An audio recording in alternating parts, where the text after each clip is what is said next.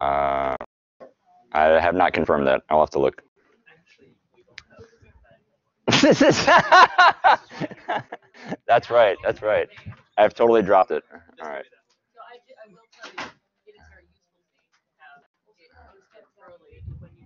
Yeah. That's good. All right, so most people submitted a homework solution that looks something like this. Basically, filling in the function should take about 2 lines if you use the datetime library and strip time and weekday. So that was like a majority of submissions. I wanted to show off some creative solution, and then obviously it passed the test, so you're good to go. So if that was your solution, good job. See if I can find a more elaborate one. That was even 1 line, which is even shorter. Okay, this one, I don't know who did this, but I was awfully impressed, and I just wanted to show off the hard work they did. I don't even understand the math that they were doing at this point. But, I mean, they take in the date time string, and then, like, they do a bunch of math, and they end up with the right calculation, which I was really impressed by, because, like, I can't do that. So good on whoever did that. No, it's not voluntary. All right, so anyways, it passed the test. Great job. And then I think someone used pandas, which I didn't even like think of. So pandas can even do it in a shorter code. So like, good job. So that was cool. I think I only had like 1 or 2 people delete the test from the function and then didn't write a function. I was just like, what is that about? I didn't understand that. The goal was not to delete the test. All right, leg blot. All right, and these notebooks are going to be, they're in Blackboard now. So if the things that I'm showing you, I've stolen your notebooks and put them on Blackboard. Let's see what we have here. All right, so for the lag plots, it pulls up. Again, I really like when people put the description of the assignment at the top of the cell, because that helps me know that you know what you're supposed to do, or at least you copy pasted it in there. So that's helpful. Obviously, reading the Excel spreadsheets, that shouldn't present a challenge. That was pretty straightforward. And then, let's see. So and I don't know if I didn't explain this sufficiently, or like just a lot of people had questions. There were 2 columns. One was the sort of like time index, and the other was the value.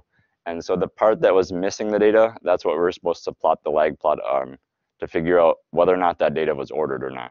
So it doesn't make sense to like do a lag plot of timestamps, because those are timestamps. So you need to check whether timestamps are ordered. Let's see. Right, so then this one was pretty nice, because I got to see the distributions, the histogram of all 3 data sets all side by side. So that's pretty convenient. The most common problem that I ran into with the histograms was that the number of bins was like, if you put in 100 or 1,000, you lost sort of the resolution of what exactly your data was showing you.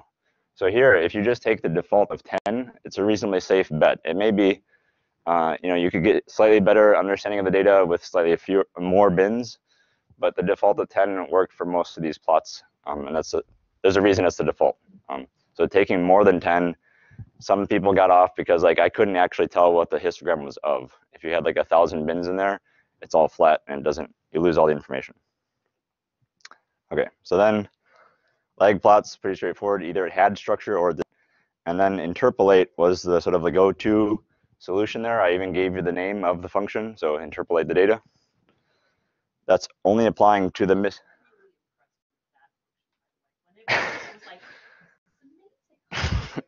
right? This is the magic of programming. Someone else did the work for you. Right, and then here's like a pretty standard solution to the sampling from the distribution for the random data. So like basically they took all the data and then they said ignore everything that's a nan, and then use that column to get a list of values, and then we're going to fill in the empty values with those list elements. That's significantly different than if I take all my missing values and I fill them in with the mean value or the median. That's not going to be equivalent. And I don't have a quick go-to example here, but what that typically showed up for is if someone used the mean on this plot, there was a very dark band here because they filled in all the NaN values with the mean, and it clearly didn't represent the original data set. All right, I think, yeah, that's all I have there. All right, so again, those notebooks are posted. I'll close that. Are there any questions or comments on the lag plot or date string? Yeah. So I went a different way with sampling the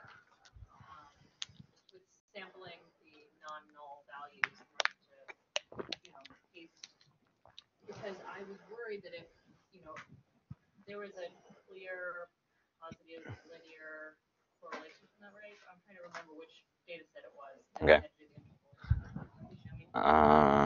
Maybe. Yeah.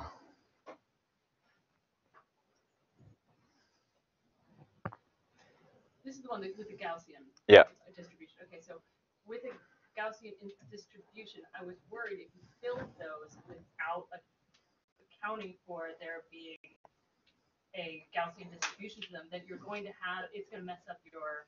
Sure. Right? So I decided to use the interquartile range and just use those values and then select randomly from those values. But you're selecting from a uniform distribution, I believe. So that was your complaint about it, right? So it was uniform rather than just being truly random? Yeah, well, truly random is not a mathematical term, right? But like, if you're sampling from a uniform distribution, that's not the same as a Gaussian distribution. Or if you're sampling from the mean, that's clearly not a Gaussian distribution. So the laziest way of getting a Gaussian distribution is sampling from something you already know to be Gaussian. Really? The original data set. I guess that would make sense. I mean, the second laziest method is to like figure out what the mean and standard deviation of your original data set was, and then draw from that function, which would be the second laziest method. But those are the two methods that I would endorse as far as like getting the original distribution. Yeah. All right. Well, lambda functions. There's been a request. I will add it to my to-do list. I think I have a. It won't be this lecture, but I will get it to you in the next 2 lectures. Welcome. Yeah, you see them all over the place, and you're like, what the heck is this doing? Right? Yeah. Okay. Thank you for asking. All right. So I'm going to run some bugs in this code and then show you what to do about them. Let's see if I can get this to work. All right. So I have a notebook here, and it has a bunch of bugs in it. And then we're going to walk through, like, what is the notebook trying to tell you about the bug. So the jargon here is that you have a thing called a traceback. It's those pink little windows you're all familiar with from your code. That was a joke. So it's trying to tell you where the error is. Obviously here in the first cell, since we haven't defined the variable a, it's telling us that variable is not defined. So you won't get any more clear, right? It's telling you exactly what the problem is and where it is. Those are the best type of tracebacks because you understand that's what I should fix. Right? I'm gonna walk through this notebook and you'll see like that's not always the case. All right. So often you'll make little Python inconsistencies, right? So we know that a function, when we define it, needs to have a semicolon after it, or a colon rather, and that would be to fix the error. We just make it an actual Python code. So that's pretty straightforward. Those are also very simple to fix. I'm gonna leave that there. All right, and then the problems that I don't like as much, Python tries to find a problem, but then it reports to you the wrong line of code. Right, so here I have a function definition, and then it's complaining about this return statement indentation doesn't match. That's misleading at best, right? Because it's not actually the error that is causing the problem. Right, so the errors that are present are the fact that it's missing a colon, and the indentation is not consistent. But all the traceback can tell you is what's the last error that it sort of encountered in this profiling of all the problems. So does it run through all of your code? Well, this cell. Go until that cell, does it run through all of that cell until it can't run anymore? And like, what is defining, like, what makes it stop? Because I don't know, you can have so many errors, and usually if you look at it, you know where it stops and loops. Yeah, I don't have an answer for that. I don't know how the interpreter works exactly at that level, but yeah, it's not, basically the takeaway message here is it's not always going to tell you where the actual bug is. And so the usual, like, if you see something that you're super confident, like this return statement, there's nothing wrong with it, I can guarantee that. So then my default action is I look at the line above. Is there anything wrong there? And I basically work my way up and say, are there bugs or differences in the code above where it's reporting the error? That's the next natural place to look when Python's reporting an error. All right, so we'll make a list, and then we'll try and, so this bug I'm going to introduce to you, that's not Python's fault. That's your fault, right? You're trying to access the element of a list that doesn't exist. Python's like, I don't even know where you're talking about. Right? So again, that's not something that Python can fix. That's a programmer issue. So it's like the worst bugs are not Python's fault, they're your fault. Good news is, if you sort of like anticipate, someone could do something stupid at this point, a natural thing to use is the try except pattern. So this is, I want to try a thing, but if it fails, do this. Right? So in this case, I'm handling the error by saying, hey, user, there's an issue here. Right? So that's a way of trying something that you think may have some issues, and then if that doesn't work, here's a way of catching the error. So when you write these try except statements, the important thing is you need to know what type of error you're going to encounter. And you don't always, and you can handle the generic case, but it's always best to handle, if you think it's going to be an index error, then catch the index error in your try except statement. So here, I happen to know that I'm going to probably run into an index error because someone's going to put a silly number in there, and therefore I'm going to catch that. What that leaves you with, if someone else introduces an error that you weren't looking for, then it won't catch that, and it will just break your program. So it's best to be as narrowly focused on what type of errors you think are going to happen, rather than trying to catch the generic error. All right, all of that was very simple because I introduced a bug within like 2 lines of code. And more often, you are writing many lines of code, and your bug is going to look something a little bit more complicated. So typically, you'll have a function that relies on another function, or a module that depends on another module. And that's where the traceback functions get real fun to read. Look at how much extra traceback we have to parse through, right? Like, we have to go now trace back and figure out what is going on here. And so, as usual, start at the bottom and work your way up. Python's trying to tell you what function's called what in order to figure out where the error might be. All right, so let's look at our original code here. So I have a function which takes a list and then prints the 5th element, or returns the 5th element, sorry. And then I have another function which takes 2 arguments and then calls our first function, passing the list that was passed in as an argument, and returns a value. So pretty complicated code, right? It's 2 nested functions. So the traceback error, so we can figure out what the error is here. So it tried to access that list element that doesn't exist. And so it's telling us that pretty directly. And it's telling you how it got there from the original call. Okay. Right. So then usually what I'll do is I'll try and, like, the way I debug code when I'm not exactly sure what's going on is I'll insert a bunch of extra print statements. And the print statements tell me where in the code am I executing right now. And so that's the way that I debug the execution flow, rather than trying to do the opposite path, which is using the traceback to go backwards. So you can go in both directions in your code, the way that your program is being executed and the way that the bug was triggered. Those are 2 different routes to get to the same place. Okay. Let's see. Then I can be really fancy. Now that I know where I think my bug is, I can put in my try except statement and everything's happy. All right. So there I didn't get the traceback, but my program didn't actually complete the way I wanted, but at least it didn't, break. Okay. This last bit here is basically about types and type checking. This is the other thing that you'll probably run into for bugs is you're expecting a string and someone passes you a dictionary. Sometimes that works and sometimes it doesn't, right? And so if you're looking for the first element of a dictionary and the first element of a string, you may get something back, but it won't be the thing you expect. So usually in Python, we try and figure out, we try and write functions that don't depend on data types. But sometimes you're in the situation you need to use a is instance. So that's the takeaway here. Okay, I think that's all I want to deliver there. Yeah, and then the other tip I'm going to give you is a set of checklists. So we have covered a lot of material in this course. Like, there's been a lot of different topics, and unless you've taken really good notes from all the lectures, it's hard to remember all the things come into play when you're looking at a new data set. So with it in mind, someone invented a couple of different checklists.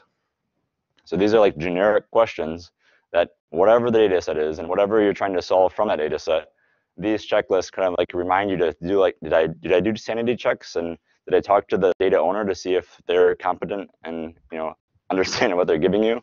So the checklists are very helpful as a way of reminding yourself what you should be doing. They're sort of best practices for data science. And a big hint, you could use those on your projects. And so the other thing in these checklists, you'll see things referenced that I haven't talked about in course. I apologize for that. There's many more things than we can talk about in one class, but there are some references here to things that we haven't covered. All right, out of the lecture.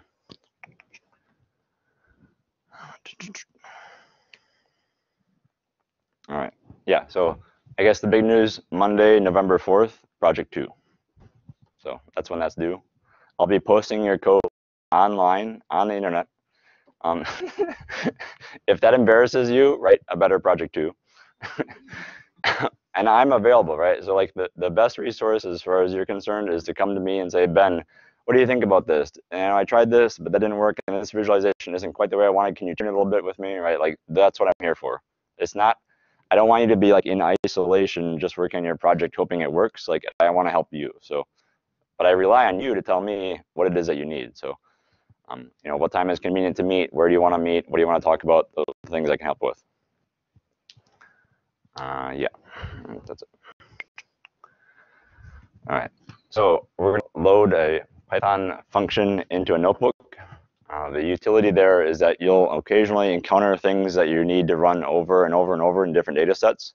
And rather than just copy pasting code, you can have this little library of mydatascience-techniques.py that you just load into random notebooks.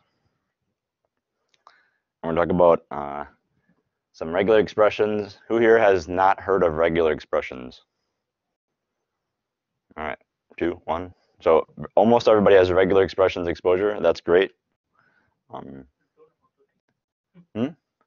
copy pasted from Google. Yes. All right. We'll get you past today. Oh yeah. Okay. So apparently I missed this one. Let's use a function in a notebook. Okay. So one of the functions that I find myself using over and over is this. So I mean, by the way, I'm using this baseball data set. I think we've seen it before. My favorite thing to do with the data set personally is to figure out what are the unique entries in every column. That's a really quick way of just scanning through the data, assuming you have one variable per column. And so I can scan through that, and that snippet of code, rather than having to try and remember what it is every time, I would like to just have it in a Python function that I could call later. I'm going to show you how to do that. So cat here is a function that displays the contents of a file. So I've taken my functions.py, and in that text file, I've put some Python code. So I'm just showing you basically what's in the file. So now that I have that file, I can do different things with it. So this cell magics, these are Jupyter-specific things, and basically they allow you to import code from other files. So that's pretty tricky. Now that I've got the function loaded in from that file using the run command, I can reference that file.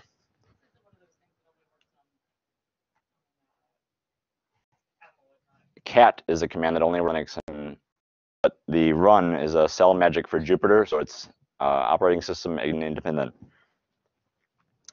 So the cool thing is I've taken that content in the file and I've made it available to me. And so that means I can reference it here and that runs as you'd expect. It runs the same function because that code is just the function in a file. So you're thinking, great, I've solved all the problems. I have code that I can just give to different notebooks.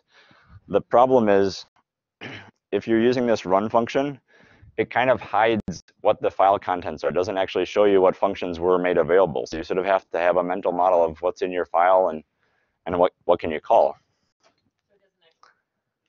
Exactly. So there's this other thing, which is cool. So load my functions.py, it does what we're looking for. It actually makes that code available in the notebook as a cell of code. So that's way different, right? Rather than just loading it off of disk, it makes it into a cell with code.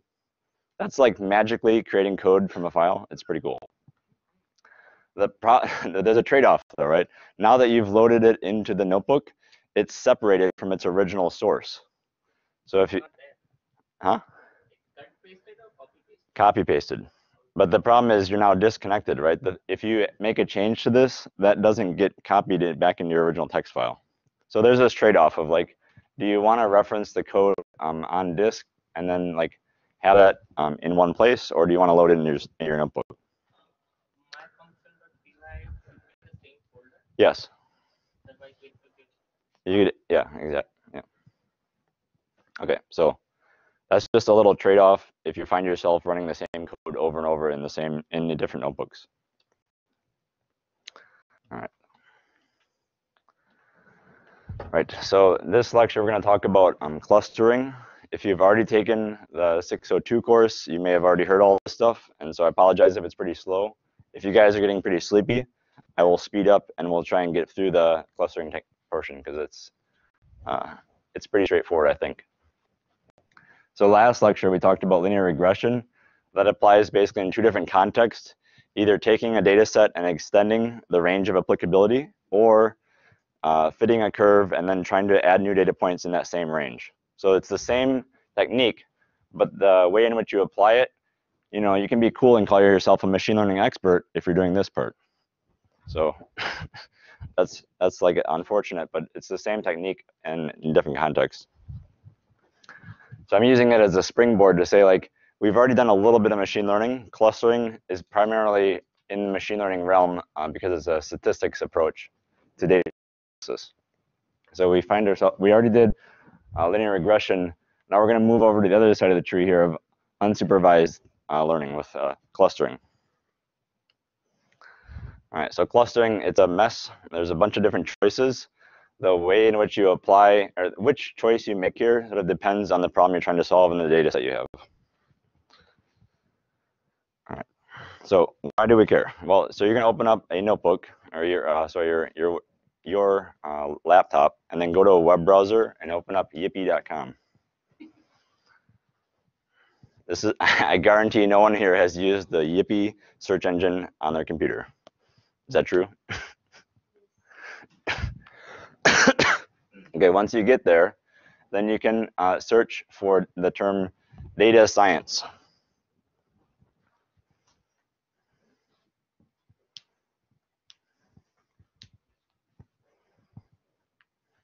All right, and can someone volunteer and tell me what it is that they see on the left-hand side of their browser?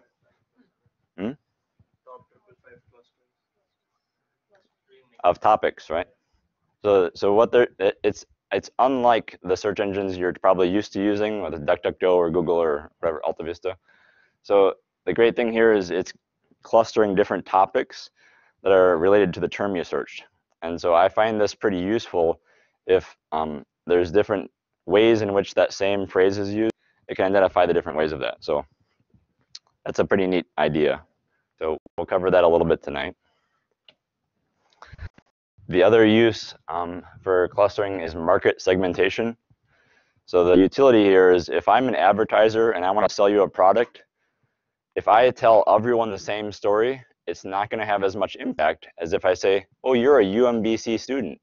That means you're this old and you have this much money, right? And you're interested in these concerns. Therefore, I'm going to tell you a story that's specific to your needs.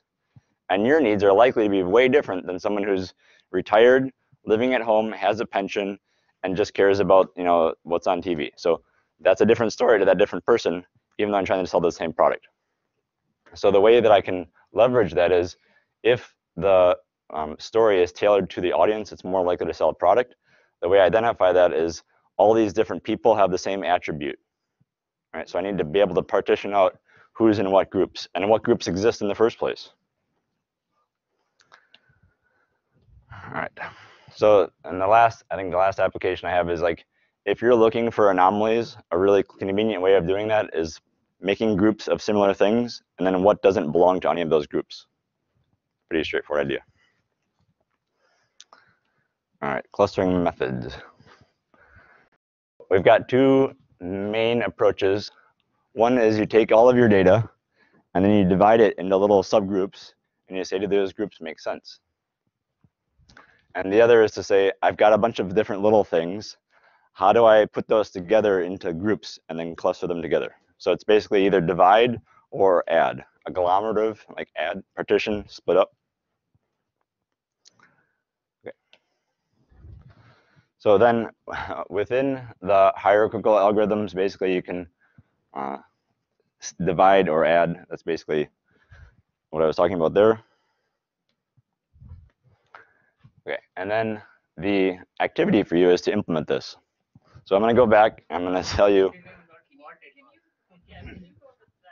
This, which one? This one or that one? All right.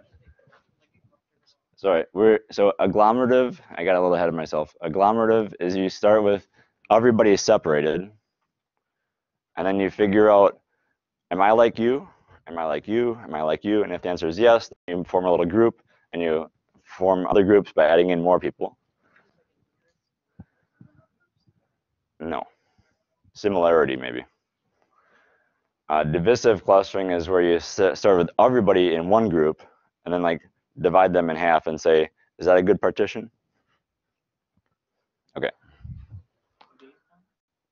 Based on whatever the thing you care about is. In this case, I'm going to care about your name.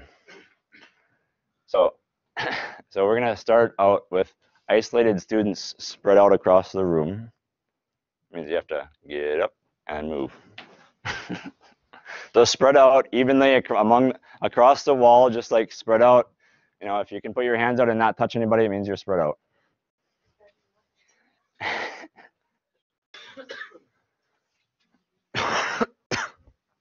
Don't stand by me, I'm sick.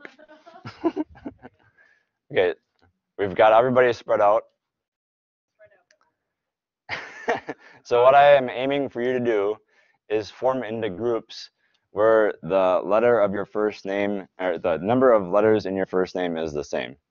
And so that means everybody operating independently will have to ask everybody else around them, how many letters do you have in your first name? And then if you have the same number of letters, then you're forming a group of like 2. And if you're forming a group of 2, now you have to find another person who has the same number of letters in their first name. Good? All right. Got it. No.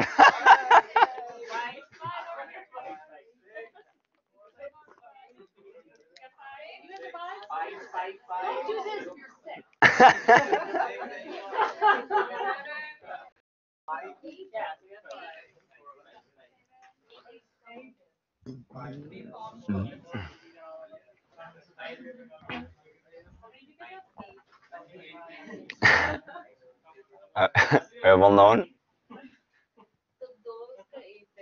Okay. So, does anyone have any observations about this activity now that we've done it?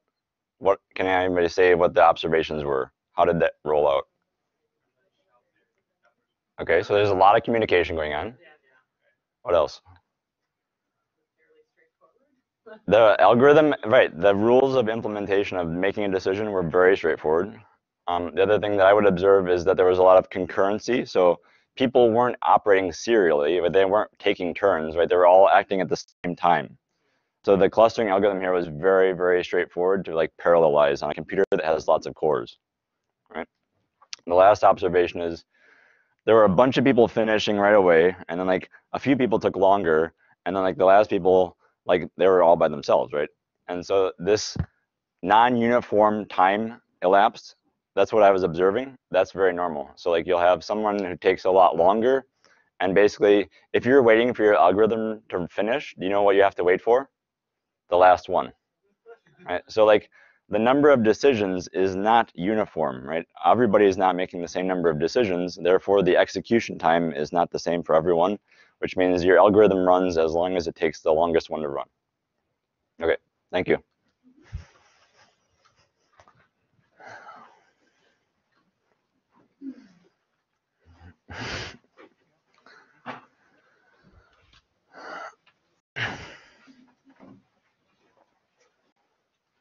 All right, yep.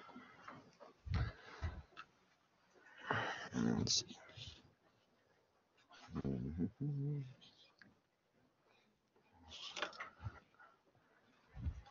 Okay, so the last sketch that I'll do is basically partition algorithms. So just to review, we covered the hierarchical algorithms. That's what we just did, one of them. And we're going to do the other one later in class, so you'll have exposure to that. Okay, the last one is partitional algorithms. Basically, you just form a random group and ask, was that a good choice? And then you move on and say, like, yes, it was, or no, it wasn't. Okay, so now let's actually do some math, maybe. I'm going to make some random data on the board. And then I'm going to ask somebody here who has not taken 602. Who here has not taken 602? All right. So someone would like to self-select out of group to come up to the whiteboard. All right.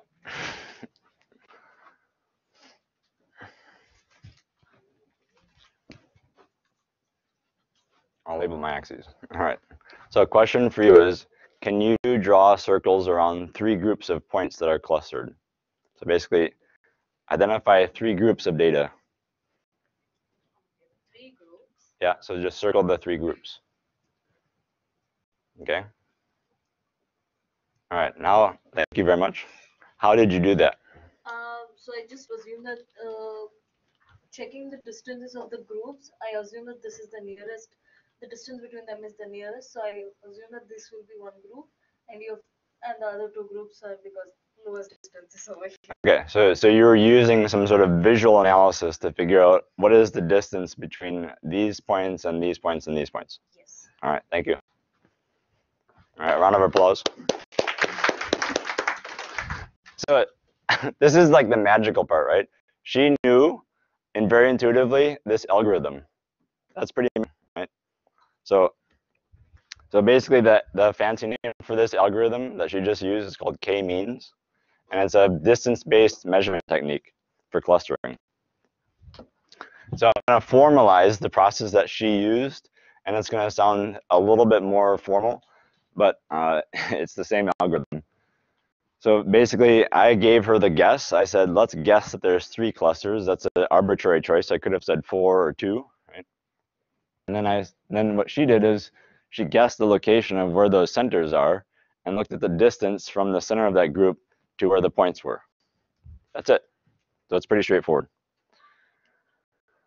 All right, so how does this work in a notebook? So I'm going to take this data, which is gray, and assign some randomly placed centers to it. Let's see if I can pull up an actual notebook. That I call it, yeah. What did I call it? Iterations. All right, we'll skip over all the math and do the pretty pictures. All right, so the first step is that I need to assign some randomly placed centers. And my data points are the gray points. And here you can see it's pretty straightforward. There's 4 clusters, and I assigned 4 data points. My guesses were not very good, right? But I did have to initially guess that there were 4. That's like a human input. And then what I do is I take, for each of these things called centroids, I measure what is the distance between them and all the other points. Question? Okay. If you do want to talk to your just like type on the keyboard, it's easier. So this is called a centroid, and basically I measure the distance between this and all the other points, and the points that are closest to that one, I assign those to that color, green. So that's now a group. And I do the same thing for the other points here what are the points closest to that one and this one and this one. And I'm just evenly partitioning them out. So it's a pretty like straightforward choice. It's very simple to understand. There's a lot of math about what is the distance between this point and this point, this point and that point, this point and that, right? How about the points that are like equally distant from either one of them? And you just flip a coin. Yeah. How you identify, like for the green point, Yeah. you check for the same distance. For each cluster, or you check for a whole group? So I'm not understanding. Do you have a question? Yes. Like for, let's say, you are identifying the green group. Yeah. So you check the distance with each and every point, or you created a group and checked the distance of? No, I checked the distance with all the points. And these are the points that are closest to the green point. So it's just basically splitting out. This point here is not very close to green, so it's not going to go in green. So they compare Each centroid. of the center. Yeah. But green would be having purple also, no? It's also nearest. What do you mean having purple? Means the purple color is also closest to green centroid. Are you saying that this centroid here is very close to this green point? Yes, and that green point is closer to this green centroid. And remember, I asked for those that are equally distant, you just put one. Right. Yeah, but the centroids were pointed randomly. yes. Yep. So my choice was how many centroids do I get to put down, and then I just randomly place them on the grid. And then I ask for each point which centroid is nearest to it, and I assign it that one. So that's a lot of sort of like very simple math, but a lot of it. And then I make a move. I move my centroid to the center of the group of the same color. So previously, you'll notice that all the centroids were pretty closely together. And so the center of the blue group is way up here. So I'm going to move that blue centroid to the center of the cluster. All right, so then I do that same process where now I've got my centroids in a new position. I recalculate all the distances for all the points. And I ask, is this point here closer to the blue centroid or the green centroid? It's closer to the blue, it's a blue group. So I'm moving the centroids, then I'm reassigning all the group per centroid. Yep. I move it, and hopefully every time that centroid distance is moving slightly less. That means you have, it's approaching the expected outcome. So eventually, the distance by which you move the centroid is so small that you're done. And then you hope that you make the right guess of number of clusters. So final clustering turns out pretty good for this fake data. We're happy. So for the K, you just randomly select the number from the hat? That is a good leading question, which will take us into the next phase. Okay. Yes. So here I did make a judicious choice. It's called a judicious choice of, oh, I'm just going to guess 4. That happens to be correct, right? But you could also run the same algorithm for like 5 or 6 or 2, and you get the results that don't look as correct, maybe. But we'll see how that works out. So you mean this step?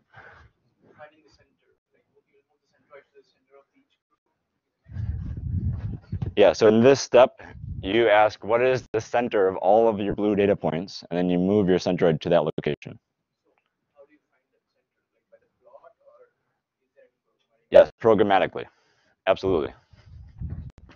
So where that is all happening, this is so commonly used, they put it into a library called sklearn. So we're using sklearn both for making the fake data, and we're using this pairwise distances argmin. So that fancy function does all the different pairwise operations to figure out what the differences are between all the different data points. And that's how it figures out where the center of the grouping is to move the centroid. So yeah, good question.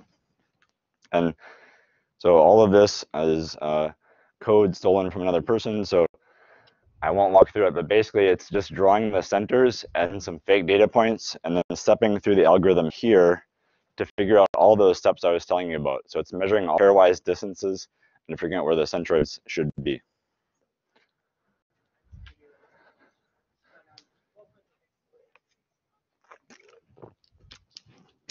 Okay, so she asked, what is the x and y axes of this? They're just some, yes, they're just random data. Okay, so I mean, I'm sure. What's the question? All right. It's been a long day. I don't think I can train properly. All right. I'll just hesitate. All right. Well, if I don't, hold me accountable. All right. So a question that Cam had was, how do we guess, or how do we, or I think someone else was asking, how do we guess those initial centroid positions? And the answer is, we just randomly stated, I'm going to make it these different locations. And that may lead you to an incorrect solution.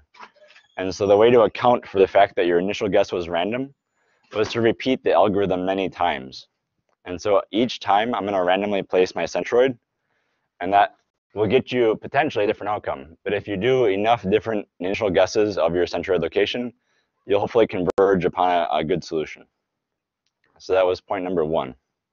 What if we have like infinite number of clusters, like a very huge number of clusters?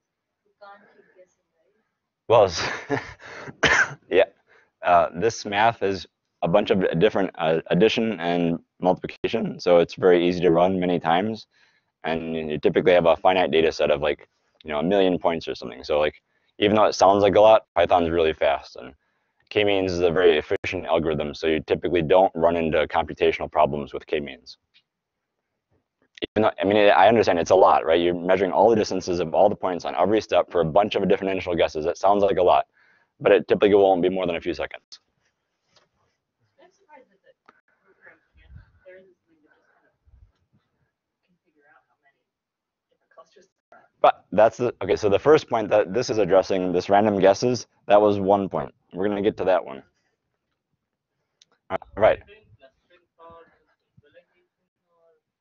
So typically you don't visualize the entire sequence of k-means. You just push the button and run the program. I'm making all the steps very explicit so that you understand what the algorithm is doing. But typically you don't plot all the intermediate steps. Yeah, especially if you have like 37-dimensional data and 1 million data points, watching it is going to be super boring.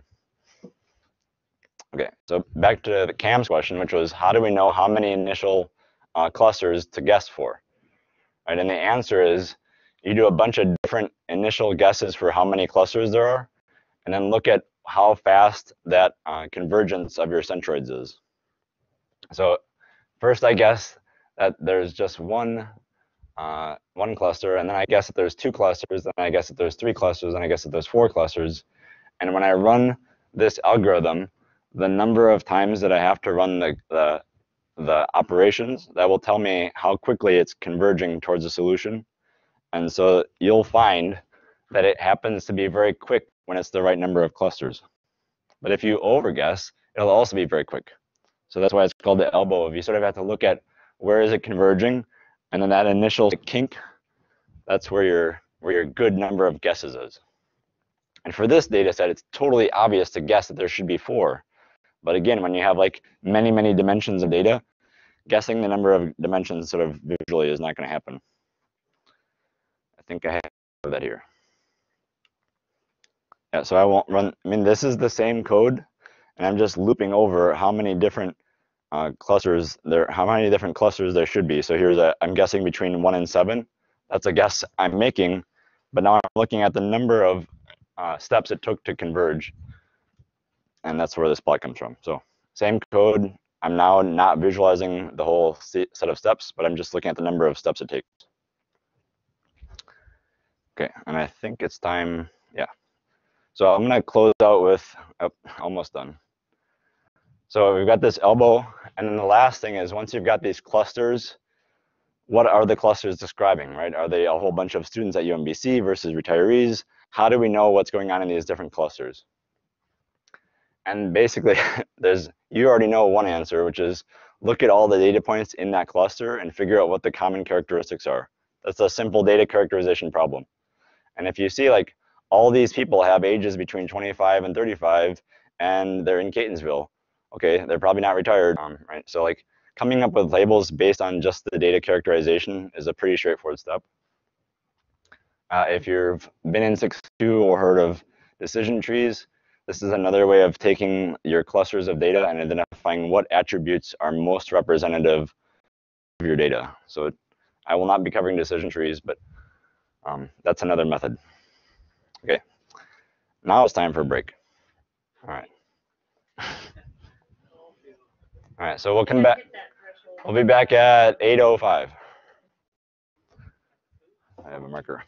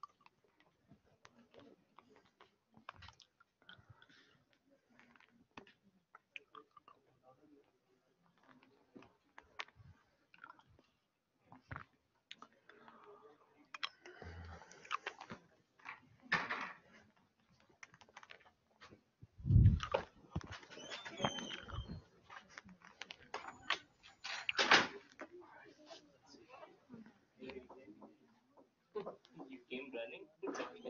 Take your time. No, no.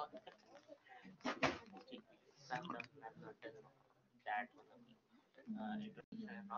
But just to let you know, I already turned in my copy, so that will be no conflict of interest.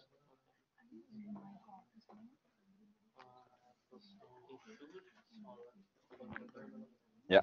I just have a doubt with my assignment. Okay. So, so there was this comment like incorrect sampling for. Wow. Yeah. So I've tried to do this sampling for this. Like what I did for sampling was I've selected a random value in the data frame. Oh, I see. Okay, so you you took that column Yeah. and you randomly selected a value in there. Yeah. Okay. All right. Can you just send me an email and remind me to change your grade? Yeah. I Sure. didn't. Yeah. Sorry. I keyed in on this fact and I didn't realize you had the column there. My apologies. Yeah. All right. Thank you. So I just have to drop you an Email. Yeah. Yeah. And I'll change your grade. I don't think they they just have a retreat. When they have a retreat, I think the CEO talked about that. The 14 or 12 core company values, which is stepping stones and things like that, right? So that's right.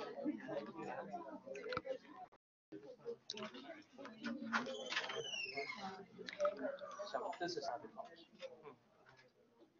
This is what happened. What the CEOs, well, you talk about the closures, you talk about the values, but what causes it? Right. Okay. So so the word culture and the word, so there's harassment, or the work environment, So the CEO, yeah, so the CEO not even, really, really care sector management in his company as well. So because he's the one that also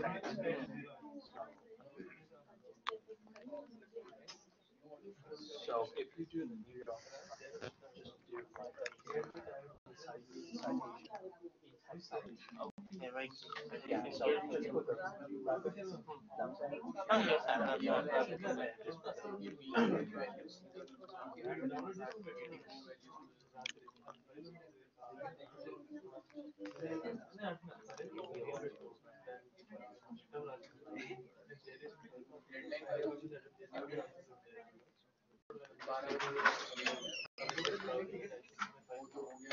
oh, yes, that's good. This is like this is basically the issues. Like what causes it. This is like this is more like finding or analysis. The causes is what makes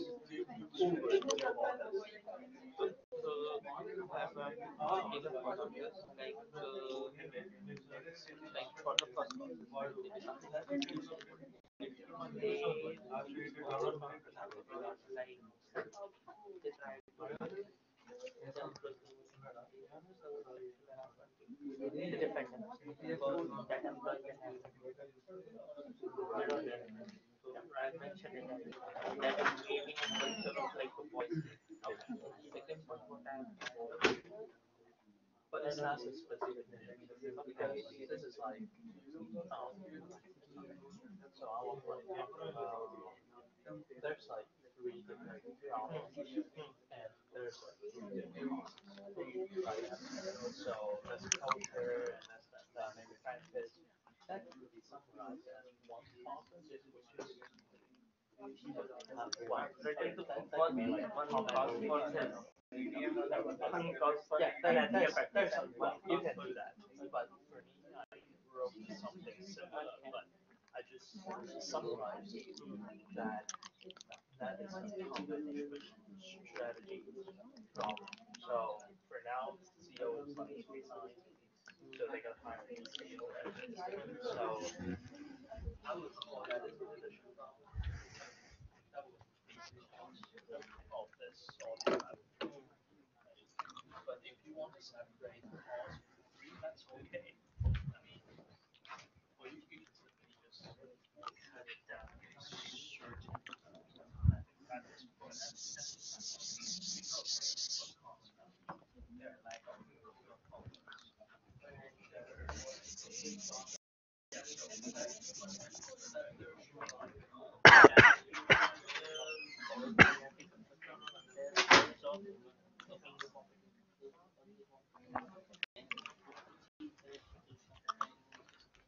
Okay, I think everybody's back, so we'll get started. So I've just spent an hour of your life talking about data that is numeric. Most of the clustering that we do is not numeric, it's text-based. So you can also apply it to text data. It's a little crazier, but most of the clustering, if it's numeric, it's super easy, don't worry about it. But most of the real problems are in text documents. Because typically if you're given 1,000 text doc, and this is a project that we worked on at work. We had like 10,000 CSVs show up, right? I don't actually want to look through 10,000 CSVs and figure out what's in the CSVs. Like that's a ridiculous problem. So if you're given a bunch of PDFs or web page or Word documents and you don't have the time or you don't have the staffing to have other people read the document, you're gonna have to apply some data science. So basically, if you just tried counting words in those documents, that would be a very poor representation of the clustering of the documents. So definitely don't waste your time with that type of thing. So we're going to talk about unstructured data in text. And it's a very, very difficult field because the way we speak to each other as humans is very not computers, right? Like we talk about things very ambiguously. If I tell you like, go pick up the dog, that sentence doesn't make sense if you don't know what the dog is or where it is or like whose dog is it? Do I have to pay anyone? Like all these different sort of like subtleties that we just talk to each other and like we know that, right? Because we're humans, but computers don't have that luxury. So text is just terrible.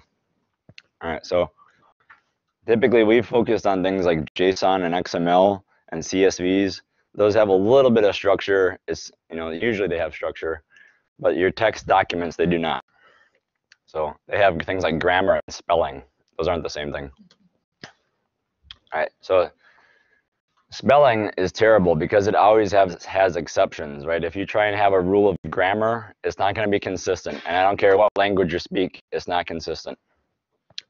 So if you try and write a computer program that takes all the rules of grammar and implements them, it will be a very difficult program to write. And then even when we spell words wrong, we still know what we mean, right? If I use the wrong spelling of dog and it's D-O-O-G, I can probably interpolate from the context that you meant D-O-G. But again, trying to handle all the complexity of the computer is super hard. So I'm just setting up the fact that we need to do something a little bit smarter than just count the number of letters in a word. Okay, and there's even like little subtle things of like, well, at least I know that sentences end with periods, right? Wrong, right?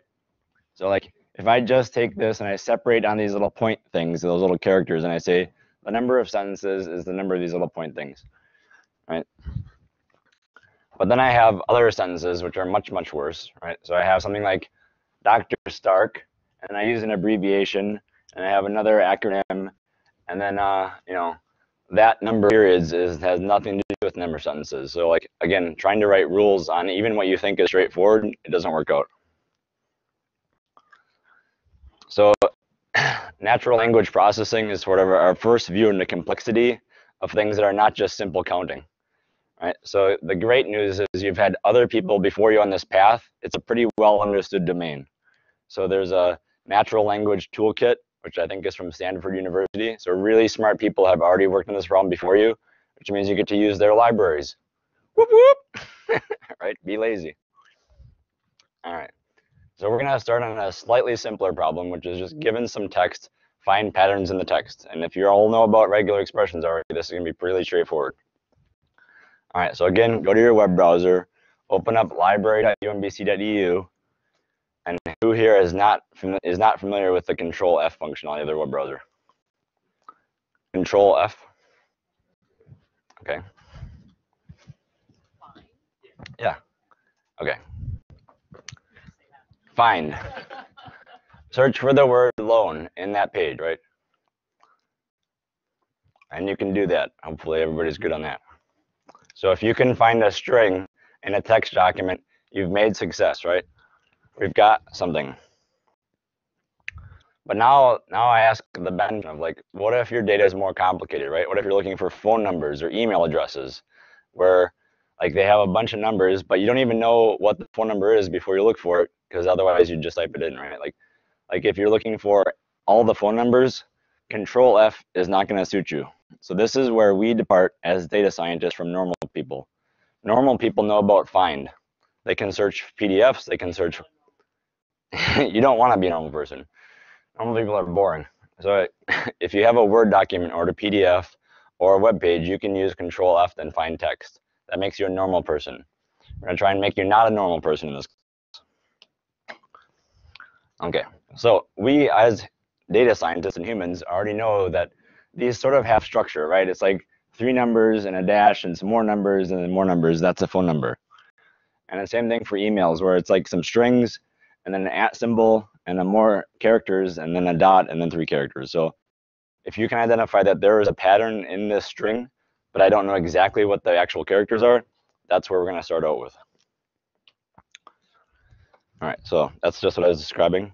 That's sort of like the English version of a regular expression. It's a thing and then a thing and then another thing. And if you can describe what that pattern is, you've got a regular expression. All right, so to put this in a slightly more formal language, I could call that a digit, and I'll put a dash / d as 1 of 0, 1, 2, 3, 4, 5, 6, 7, 8. We'll just put that as a /d. And then a phone number takes the form of DDD-DDD-DDDD. So that was a very straightforward search for a phone number using our new language. Our language is regular expressions. And then an alternative, if you don't like /d, is you have these square braces in the range 0 to 9. So in regular expressions, there's as many ways as you can think of to describe your format. That's what makes reading a regular expression very difficult. All right, so let's look at an actual use of it.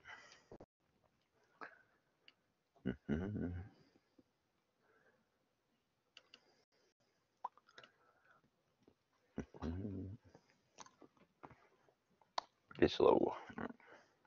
All right, RE, regular expression, it's the library. If you haven't seen it, it's really easy to import. I'm going to have some text here. And you'll notice I've already spruced out a little bit of emails and phone numbers in there, so you can sort of like preview. That's what we're going to be working with in this notebook. You're close. So if I use the find 953, that's just working the exact same way as we use the find in our web browser example. So I just search for an exact string, it will find all the exact string matches. Nothing shocking there. RE. I'll make that up. Yep. That's the library we imported is regular expressions. That one I don't have an answer for. I'm not sure. Let's see if we can run it. I'm gonna experiment to enlighten my and see if I can come up with an answer. Doesn't matter. I think I know the answer, but I'm gonna try and confirm it in the next one. Okay. So in the next example, I'm gonna find all the things that match this pattern that I was previewing in the slides. So it's gonna find this one and this one, even though I was only looking for things with digits in them. So let's run that, and that works. I think if I remove the R, it will not work. No, okay, whatever. I'll have some homework to do. I will look that up. All right, so basically I was just passing in that huge blob of text and searching it for the regular expression. Okay. So there's, as I mentioned, you could search for a bracket range of between 0 and 9. That'd be another way of specifying digits. Another one is I can even get more concise. Rather than typing /d/d/d, I can say put 3/d's in there. So it's another way of representing the same problem.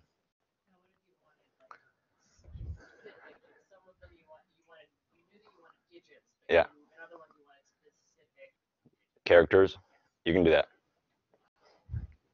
Like let's put a 2 at the bottom at the end here. So if I put in 2 and a 3 here, it'll only return one of them. So I can mix regular expressions and just regular straight characters. All right, so now we get into the fun part. So phone numbers are relatively straightforward. There's only a few variations to them. Emails, right? So it's going to be something with an @ symbol and then some characters. If I only specify A through Z, it's going to return the @ symbol and a single character because it's only looking for A through Z in one character position. What I really wanted, what's called a greedy search, was I wanted A through Z characters until you find something other than an A through Z character. And so here, let's look back at our original text. The email addresses in this block of text were my names @sc.edu, and what was the other one? A person @farm.com. So basically what happened is when we did a greedy search, it looked for A through Z's until it couldn't find any more of them. In this case, it encountered a .edu or .com, and that's where it stopped matching. And it doesn't automatically give you the entire word. Correct. Okay, so now on the other side of that @ symbol, maybe we want to look for the actual email address. We can put that same A through Z unbounded, the greedy search here, and then find the name at the domain. Okay, so then we have to include a period in order to get the actual email address. And a period is a special character in a regular expression, which is why it's preceded by a slash. So now I've actually got a regular expression that works for some email addresses. But this is where you encounter problems, because if this is what you think all the email addresses work for, you've never seen an email address with a number or an underscore in it or a period. And so in order to handle more and more complicated email addresses, you'll have to write more and more complicated regular expressions. But if you write more and more complicated ones, you're likely to match on that aren't email addresses. And so if you have a Twitter handle and you accidentally match on a Twitter handle, that's not an email address, even though it has an @ symbol in it. So the tricky part when writing a regular expression is writing something that's generic enough, but not overly generic, such that it matches things you don't care about. And that really depends on having a good corpus of text to work with that has a variety of examples in it. All right, so we had a question about how to read regular expressions. And the trick to reading regular expressions is to document them. I know, right? So notice I had this like really complicated sort of regular expression up there. It's easier, in my opinion, to read it with documentation. And the way that I do that is I can split that regular expression out into a different set of portions here. And then I can document what I intend to capture in the regular expression. So that makes it very clear about what my intent is when I'm writing these regular expressions. Because if I come back in 6 months and ask, what the heck was I thinking? Right? If I'm looking at this, there's no documentation about what the intent was. But here I can specify what is it that I try and do. That's a string block. It's just like, so we use the same, no I didn't, all right. Sorry, I thought I was gonna have 3 quotes up here, but it's just a block of text, multi-line.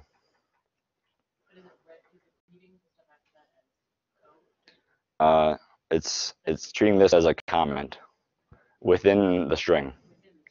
Yeah.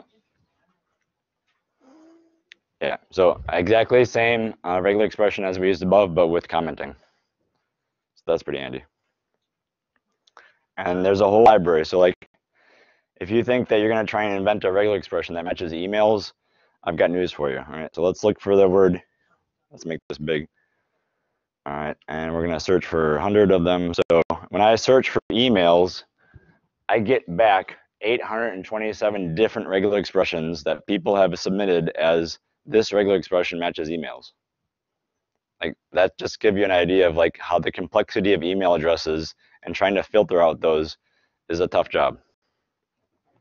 All right, let's do a search for phone numbers and see how many like phone numbers I think will be worse. That'll be my prediction.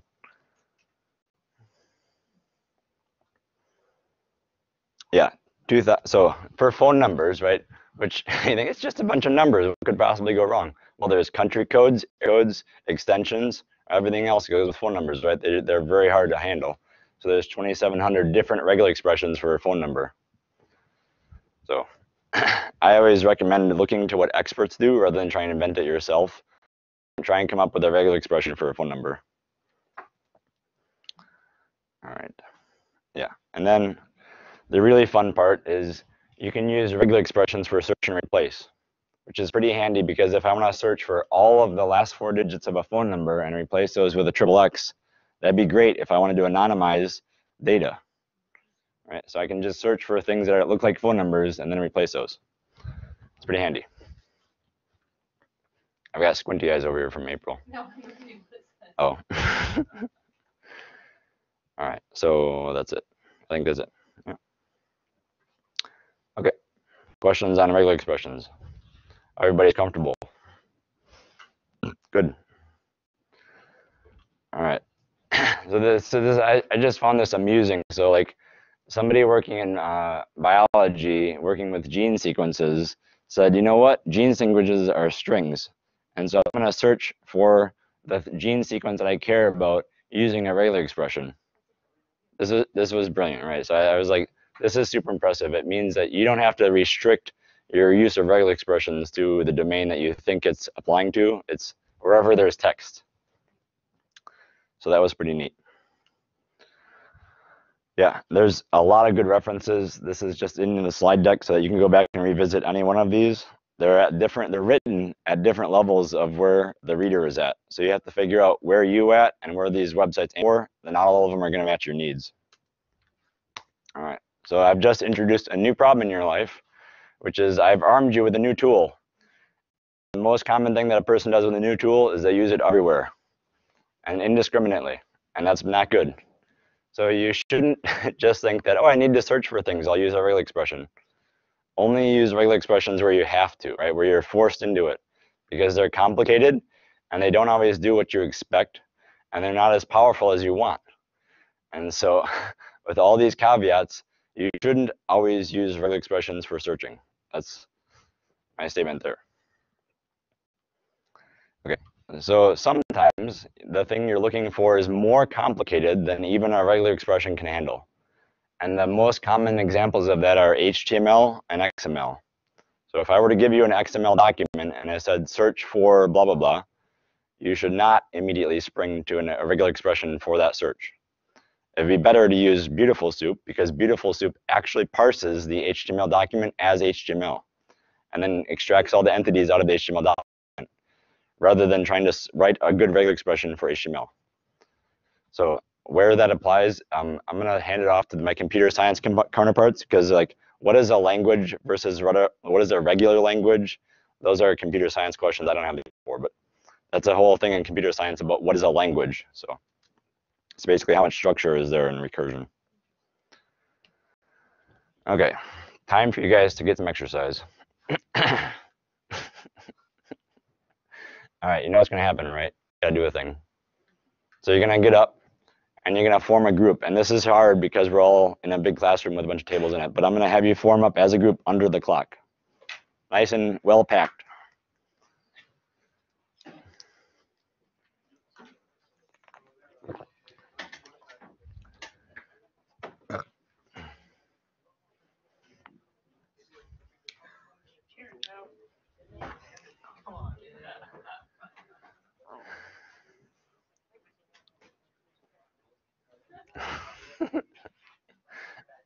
You're going to have to get a little bit smaller. I need more space. Cluster up. You don't all have to face me, right? You can huddle up together. Like there's going to be layers. Okay. So this algorithm is very different, which is why I'm having you do a different thing. All right. So we've got a single group of people. That's you. You're all in a group, right? And so the first question that I'm going to ask in this divisive clustering is what should be the first thing that we do? Yeah, so we have to divide by 2. How are we going to do that? Huh? Well, so, yes, you're gonna split in 2 different directions, but on what rule? Right? What is the what is the decision that we're gonna make to split the groups, right? Can't be like red shirts and green shirts because we're trying to get length of name. Huh? Okay, so the goal, sorry, maybe I didn't make this explicit. The goal is to make those same groups that we had before. So we're going by first. Okay, so less than 5, more than 5. Okay, so let's do less than 5 over on this side of the room and more than 5 over here. Less than 5, more than 5. Ah, now we have a problem. Okay, 5 or less. 5 or less. So you actually have to move, right? Get away. More than 5 over on this side.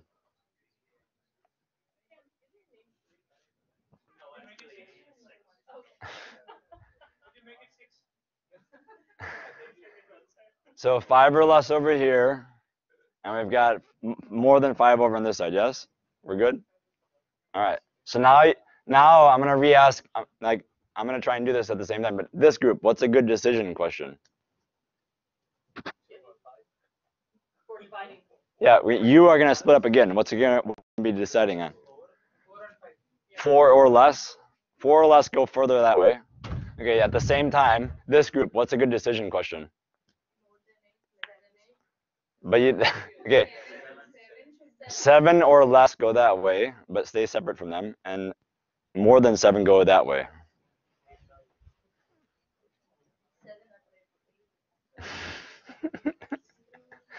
Okay, and you guys, can you split any more or not?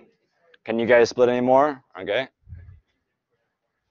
I don't see the group division here. Where's the division? I see one long stretch of people. Is that right? Okay, there we go. Are there any more divisions within this group? You good? And you guys are any more decisions?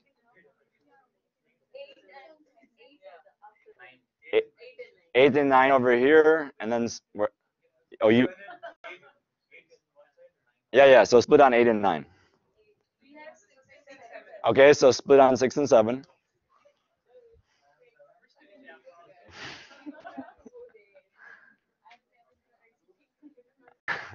All right. Have we arrived back at the same groups? Yeah? Okay, additional splitting over here. All right. Good job. So now you just ran through divisive clustering. Yeah. And so what were the differences? What were the differences that you guys observed? Okay. And what were the steps? More time consuming. Okay.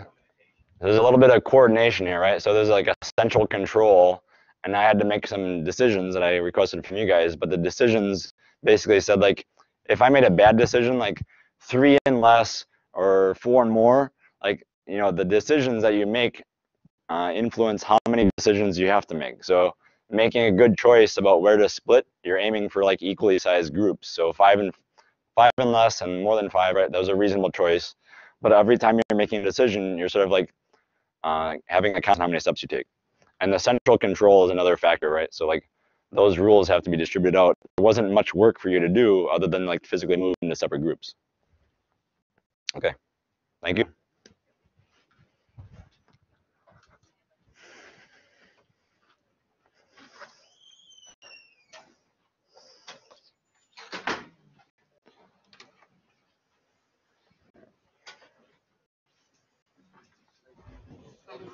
Like, in what situation would use?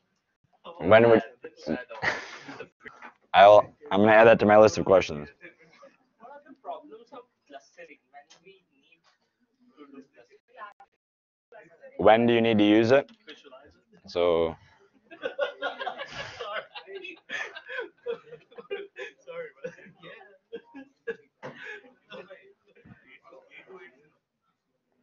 See the similarity of the real life.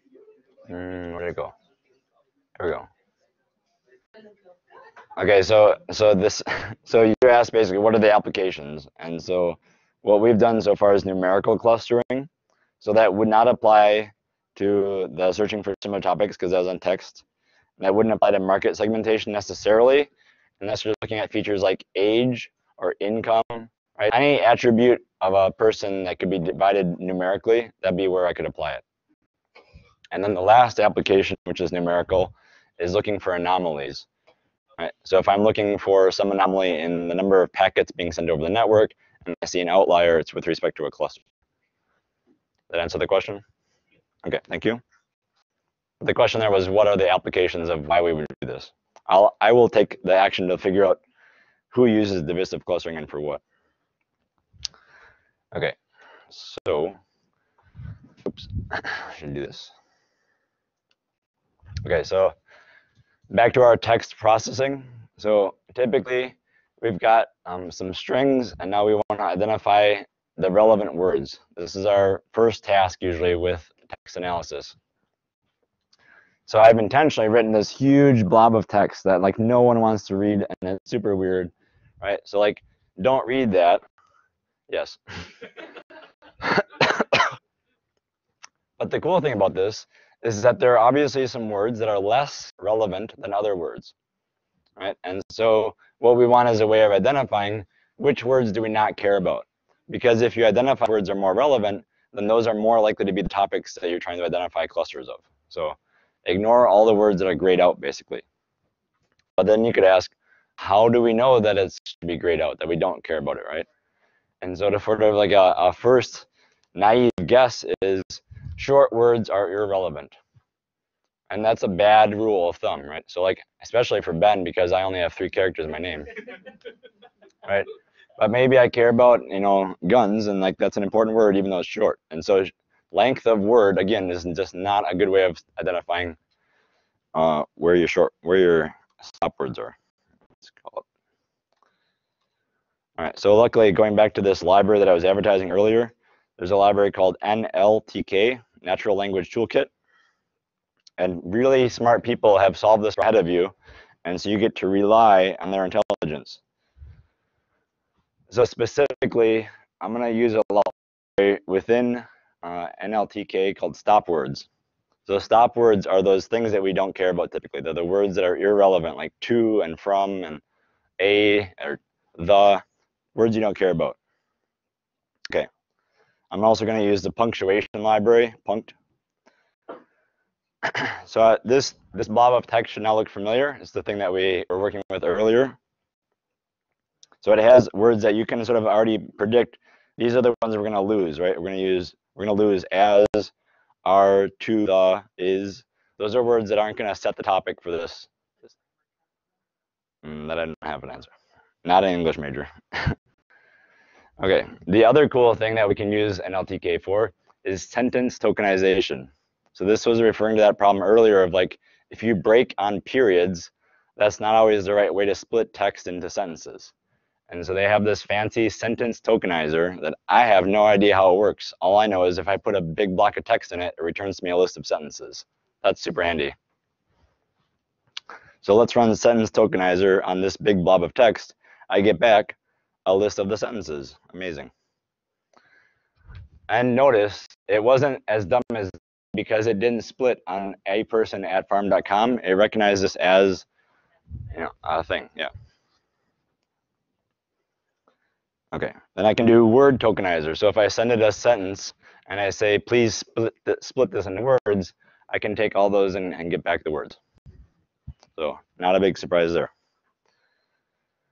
So now that I've got all that, let's use those stop words. Those are the little interstitial words that I want to get rid of.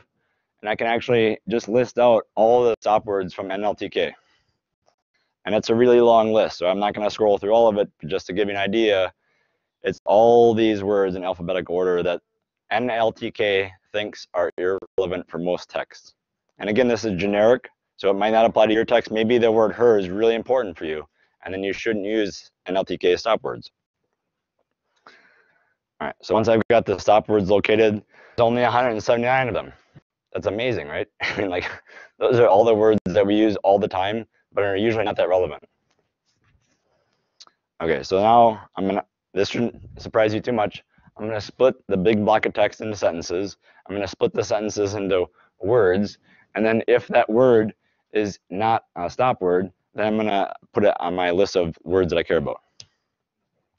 All right, so I've got two nested loops. And then I say, in that list of words, if the word that I'm looking at is not a stop word, then edit the list.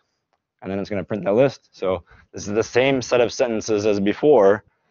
And you can sort of make sense of some of these. Some of them you lose the context, right? So like some tan. I have no idea as a native English speaker what that means. I'm so surprised that it didn't take out, like, it took out her and his, but it didn't take like or I. Yeah, I don't have an answer for that one. Let's see what tan was. That's right, weird. Some are, sorry, I forgot to mention, NLTK stop words are all lowercase, so I should have shifted all this to lowercase first. And so, yeah, sorry, my bad. So some are tan, that sentence got reduced to just some tan. Okay, I think that's all for that one. So that's NLTK, short tour, very easy to use. Okay, so everybody has their own little list of stop words that they think are relevant. So, and if you really want to get into it, you can make your own list of stop words, and there's mathematical ways to come up with the right list of stop words, and we'll actually cover that a little bit later in class. Basically, if you see the same word showing up in a bunch of different documents, you can probably argue that it's not going to be relevant to most documents. So filtering out, it's back to that knee curve of like, if this document has the same word as every other document, then you can just throw that word out. That's usually how stop words are showing up. For my purposes, I'm going to assign you some homework that relies on stop words. I actually don't care what choice you make for the stop words as long as it's a relevant choice. Like, your stop words list shouldn't be the and a. Like, it should actually have a pretty long list of stop words. But the specific list of stop words you use for the homework, I don't care. Okay. So now as I've sort of shadowed, I've cleaned up my documents and I've removed the common words from all the documents. Now I want to figure out, I've got 1,000 documents. What are in those 1,000 documents? I don't have time to read them. All right, so we're going to cluster some documents. All right, so term frequency inverse document frequency. It's a big, scary title with a pretty straightforward idea. So it basically takes the words that only show up in a few documents and says, that word, since it only shows up in this document, must be more relevant to that document than the other words. So it basically says, this word doesn't show up in anything else, so I'm going to assign that document to be this topic. So if there's a word that shows up in every document, it's probably not the topic of any document. All right. So if you want to think in terms of like a data frame or a matrix or an array, this is the way to think about it. For all of my documents, I have a complete list of all the terms that show up in every document after I remove stop words, and I have a list of documents. And then I can say which words show up in which documents. Right? And that is the way that I'll analyze which words are more specific to a given document, given that giant matrix. All right, so let's look at that. Oh yeah, so I'm using essays that were submitted in the earlier semester. So I've taken your essays, I've cleaned them up by removing all the stop words, and then each document has a list of unique words. All right, good on that? So I'm using your words, I'm using your essays, I've cleaned them up, I've got a list of words from each essay. Let's take a look at that.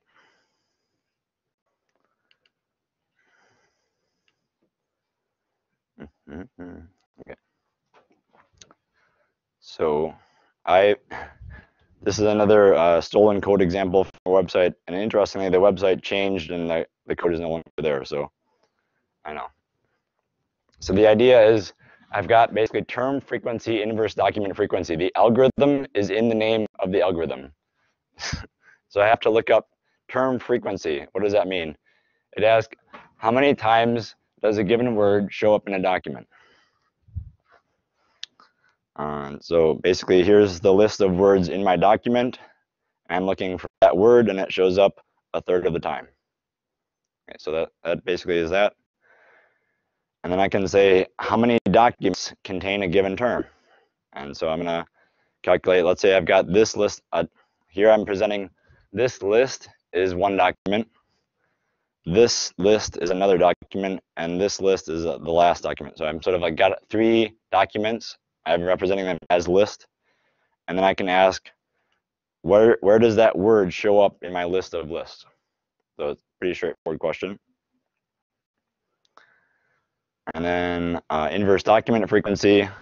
I'll try not to read this to you, but basically it's asking how common is the word. So this is our key trick here of like if this word shows up more often in one document, yeah. So that's going to be a key here. And I think the last one is we combine all those functions that we just mentioned in this giant statement here, and it gives us a score on each word. So let's run that. I've got this list of essays as what I call a DAT file, data. I'm just going to cycle through that. I'll get to the trick at the outcome, and we'll come back here. So I've got 24 minutes, and I say there's 1,265 words in all those documents. So that's like my vocabulary for the essays. And I didn't want to read 24 files, so I'll just use TF-IDF to figure out what's the topic. So I get a list of all the words, right?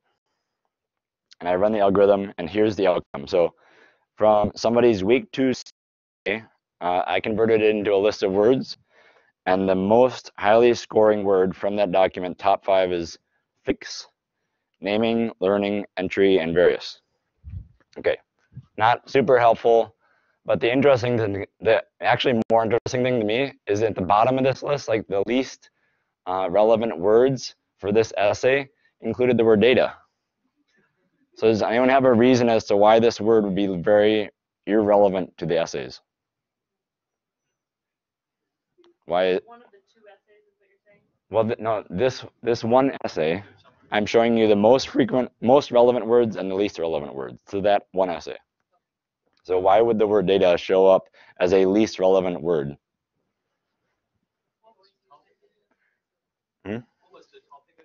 Yeah, these were the essays submitted for your homework on data science.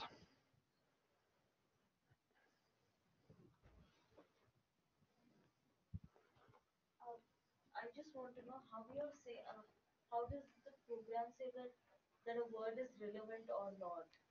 Right, so the term frequency inverse document frequency algorithm says that if this word shows up only in this one paper, then that one paper is most associated with that one word. So if there's a word that shows up in all the documents, then we can say that that word does not describe the document. So I'm thinking it opposite. Yeah, I'm thinking that opposite too. So let's say the word data science shows up in every essay submitted by you for homeworks. Then that is not relevant. Right, so really what he's saying is wants to find what makes each one unique. It's least relevant. But we want to find the topics, na? Yeah, so the topic of each, Thing- no. You're not trying to find the most common topic. You're saying for this essay, what is interesting word in the essay? Most rare. We're kind of looking at a keyword Yes. instead of like the topic of. Well, It's the, not even a keyword, right? Data science would be a keyword in that, right? So it's like, what is unique about that? yeah, exactly. Yeah. Right. Yeah. What's the keyword in all those documents? All right. So the answer I'll give away is because the word data science shows up in every single essay that you submitted for this homework, it's least relevant to all the documents. And then if you look back, so let's look at the next essay. So this essay, the most unusual words in that essay were constraint, idea, suggesting, and perspective. And look at that. Data shows up as another least interesting word for that document. Because again, it's shared with the documents. So which means everyone So basically, Included that word. including yeah, that so word. That's basically right. the ones at the bottom are the ones that are in all the That's right. Okay, so this is a way of sort of distinguishing this paper talks about this topic and this document talks about this topic. So it's how are the documents different? Okay, so again, these scores are relatively low. If you looked across thousands of documents that were very large, you'd get very, very good sampling. Here we only have 24 essays, and the essays were relatively short, 100 words. And so even though you have a relatively small sample with small data, it still works. It's just not very helpful. But if you had thousands of documents that were very long, this would be a great algorithm to use. Okay. All right, I think I'll be ending a little early because I'm sick. Homework. Oh, should we take a break? Or just go straight? No, All right. we'll take final. All right. So basically, your starting point is always going to be raw text. That's what you're going to have. Oops, ignore that. So what I'm going to give you is a bunch of text documents. And then your responsibility is going to be to remove the stop words. So once you've removed the stop words, then you're going to print out in this special format of the file name and a colon, and a word, and then another word, right? So I'm only going to get back a list of words from that document that are not stop words.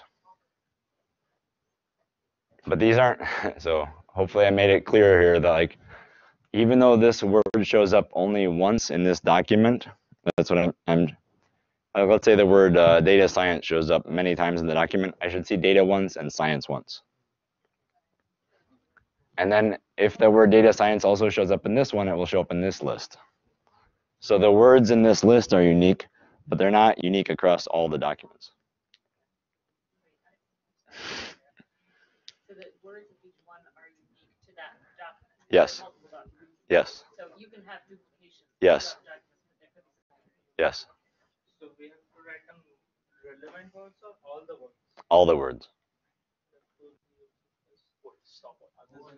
Other than stop words. Correct. Okay. Yeah, no punctuation. I think you can remove URLs and phone numbers.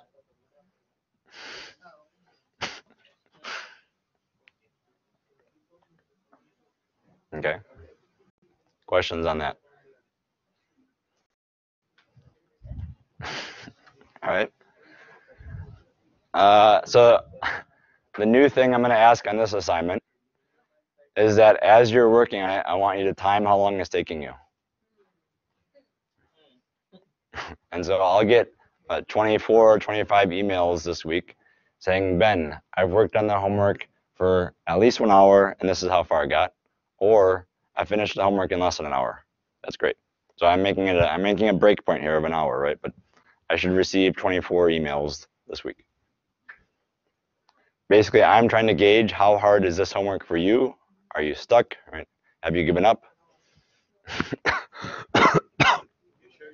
don't stop working. Just keep working. Yeah, no. You should finish the homework. Trying to gauge how far you got in an hour. Yeah, so this doesn't just say you should stop. You should keep going. Okay.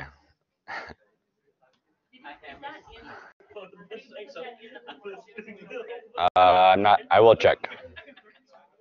I think the homework is posted in Blackboard now. Okay, and then the last homework assignment here is a reading assignment. So this is on regular expressions.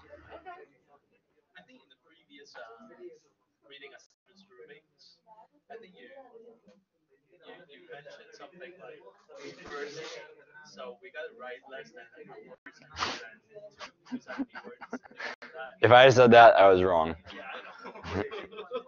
What'd you say? In the previous reading assignment. All of them I said that. Yeah. Yeah. Huh? All of them is that. All of them?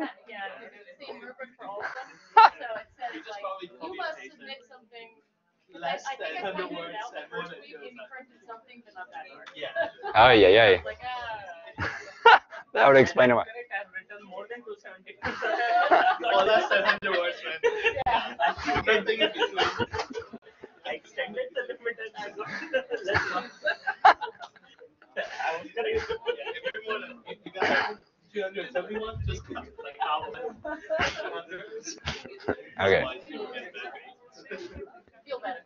Anything else? Okay. Break time. I'm done.